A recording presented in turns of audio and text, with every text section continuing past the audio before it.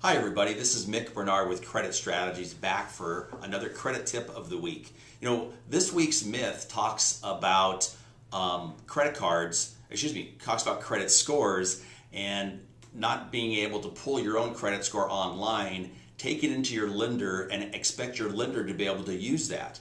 Why? Because there's different types of scoring models.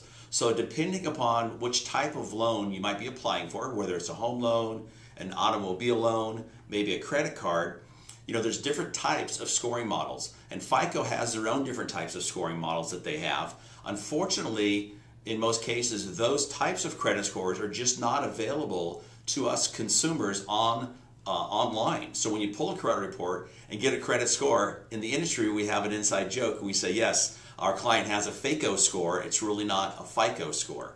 So if you know somebody in the business and they're able to run your score for you, or you're going for a pre-approval for a mortgage, that would be the type of mortgage credit score that you'd want to get. Or on the other hand, if you're going to buy a car, then of course your bank or credit union would be able to pre-approve you for that as well. So FICO versus FAKO, I've also written a report about that explains the differences.